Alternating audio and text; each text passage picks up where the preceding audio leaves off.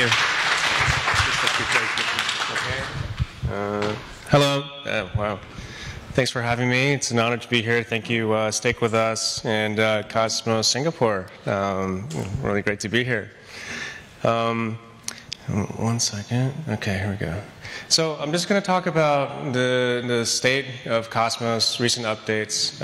If you were at the conference earlier, not conference, but at the event, it's basically the same slides, so I'm going to go over it again. But if you have questions, we'll do a Q&A at the end. So please save those, or if it's burning, raise your hand and we'll get to it.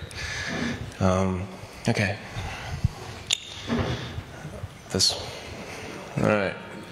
So I think we all know this, or most of us probably know this material, but in case you don't, here's a brief history. Nice for scaling, because you can have many blockchains secured by the same validator set or by different validator sets, all communicating with each other, and have robust security across many chains. Is an IBC-like module that's designed to work with mainnet Ethereum. And once we have that, then you can even peg ERC20 tokens and bring them into the Cosmos ecosystem. Where are we with that? Switch Labs is implementing it. It says Ethermint there, but that's wrong. We have a unidirectional version. There's actually another team that developed a similar thing, so there's actually 2 versions. But anyways, the next step is to run the testnet with this unidirectional PEGI, so we can, in other words, you can move your ERC20 tokens onto a smart contract, and then they will materialize on Cosmos, right? And then the next step is to implement the other way, so you can actually withdraw your tokens, so you can move your Cosmos tokens back to PEGI, and then get your ERC20 tokens back on the Ethereum mainnet.